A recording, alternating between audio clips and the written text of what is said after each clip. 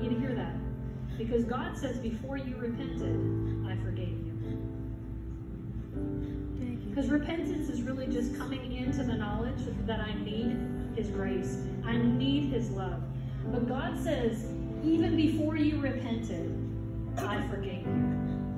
I took all your sins upon my body on the cross, and I canceled the code of sin. I canceled the punishment of sin, and I forgave you while I hung on the cross. So this is the beautiful part about God. And that's grace.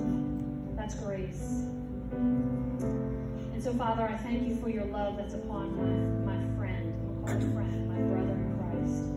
I thank you, God, that you forgave him long before he repented. But God, I thank you, Holy Spirit. I'm going to finish that story. It says that he wrapped him up with a garment. Come on, he restored. He said, my son has come home. Go get a fatted calf because I want to celebrate my boy.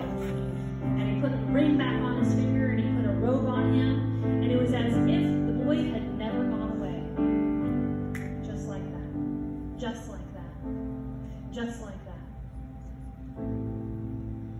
So go ahead and close your eyes and I want you to just receive that grace. Just like that. There it is. Yeah. That's just the Spirit of the Lord coming on you.